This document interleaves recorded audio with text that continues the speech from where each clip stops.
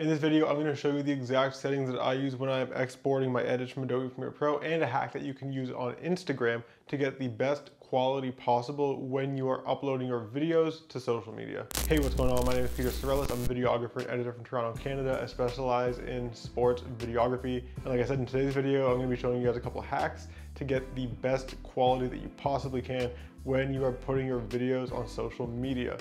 I'm gonna use some of my work as a sports videographer, some of my basketball videos as like examples as we're going through this.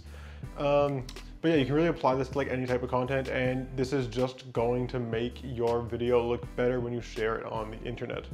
So first, let's start in Premiere Pro.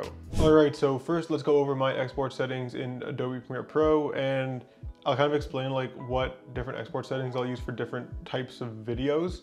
But for the most part, these are the export settings that I use for most of my edits. You can see here in Premiere Pro, I've got like a basketball edit loaded up here. So when I'm making a video that looks kind of like this, where I have like lots of fast motion, like a typical sports video, I'm usually using export settings that look something like this. So the first thing I do is I come under the effects panel and I apply my QT Gamma Compensation Lut, which is basically a LUT that makes the colors in Premiere Pro here actually look the way they look in my editor when I export it. Just kind of like it's a color space thing. I'm not going to get into detail about this. I'll like link an article below that explains like why you need this LUT and what it does. But if you're ever having issues where you're exporting from Premiere Pro and the colors in your editor just don't look like the colors on your export, like it doesn't match up, this LUT might help you. So go read that article. I'll have it linked down there for you. But I usually apply that QuickTime Gamma Compensation LUT.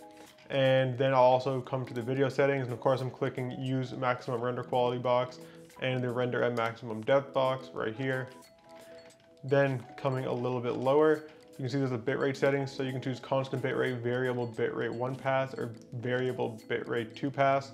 So to kind of explain these, constant bitrate, we'll just pick a bitrate and use that bitrate to encode your whole video, regardless of what that video is, regardless of how many bits may be needed in one section or another, and regardless of like the complexity of the movement in the video or how static it is. So I don't usually use this. I actually usually use variable bitrate 2 pass, and the difference between VBR or variable bitrate 1 pass and 2 pass is that 1 pass, the encoder is basically like assigning bits to different parts of your video on the fly, whereas with VBR 2 pass, the first pass where like the encoder goes through the video, it's kind of understanding which parts of your video have more movement and are more complex and are going to require more bits as a result, and which parts are more static and are going to require less bits as a result. And then on the second pass, it's actually going through and like assigning those bits and making sure that the more complex parts of your video with more frantic movement and changing backgrounds are accounted for, and the parts that are more static where the background is staying the same and the camera's not moving that much are not being assigned as many bits, so that your file size can stay a little bit smaller. So that's basically how that works. So I always pick VBR 2 pass. It does take longer because the encoder, like the exporter, has to actually go through and like process your video twice, but it makes the result look better. And if you're going to spend so much time working on a video, then I think that you want to like wait that extra time exporting and make sure that it looks as good as possible. And I usually set my target bitrate to 20 megabits per second and my max bitrate to 25 megabits per second. You can go higher than this if you want, but this looks pretty good for me. I've just found these numbers to work for me. No really rhyme or reason behind them. I don't even remember where I got this from, but my stuff comes out looking good when I use these numbers. So I just use them. Don't ask me more than that. It's really just trial and error for me.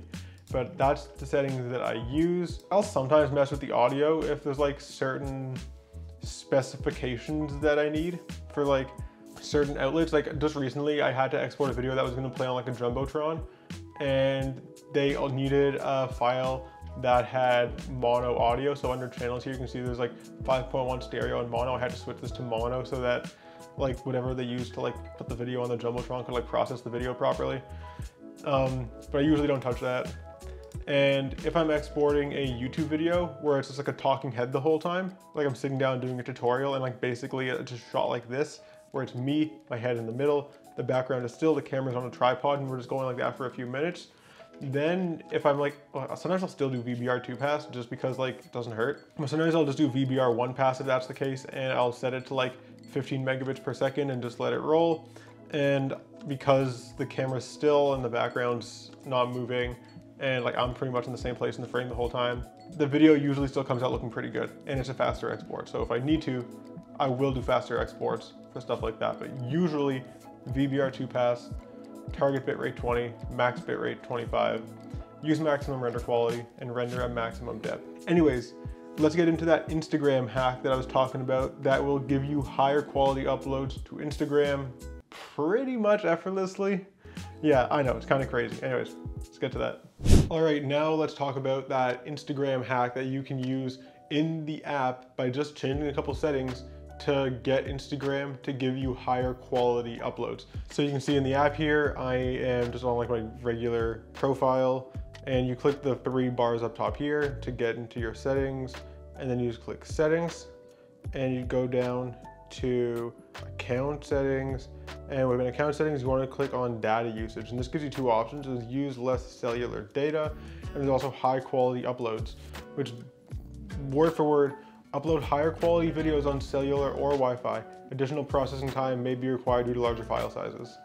So yeah, you literally just need to click the button on Instagram that like says upload higher quality videos. I was like shocked when I found that button. Like I can't believe Instagram just has a button that basically makes your videos higher quality and just takes longer to process. Like obviously I want that to happen.